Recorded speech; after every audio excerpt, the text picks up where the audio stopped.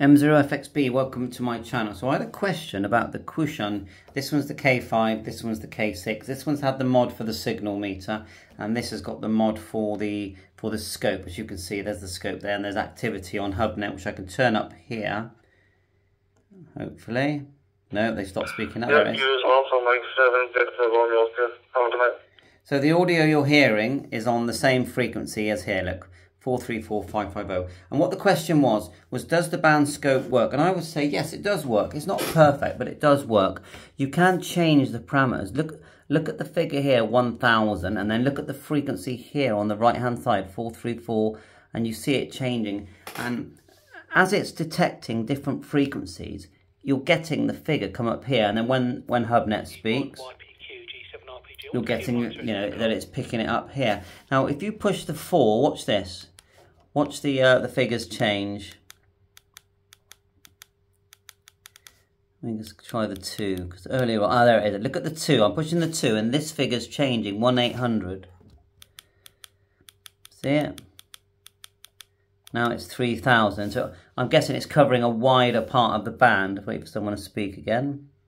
With a bit of luck, if I quickly key, you'll get a spike there. Now I've got a radio here in my hand. It's on 431.550. Now if I just key it, someone spoke there. If I key it, you'll see there's an effect on the scope there. I am a bit too close to it, to be honest, but I'll do it again. See that? And then let's push the number 8. No change there. Number 6. Actually, no, it is changing. Look, when I push the 8, it's going down. So let's go right down. See if it goes to minus. It goes down to 200. And if I push the key on this 431 radio, let's push some other buttons.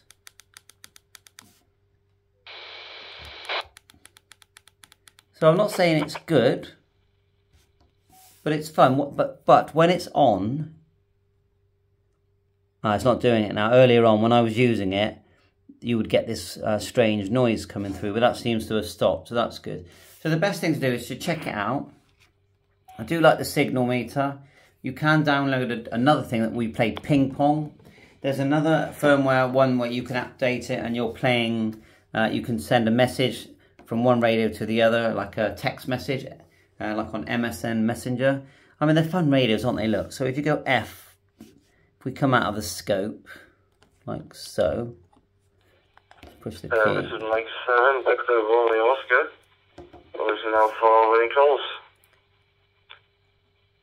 If you press F, then band, you can start to cycle through all the bands that they do. And they're 6-band radios.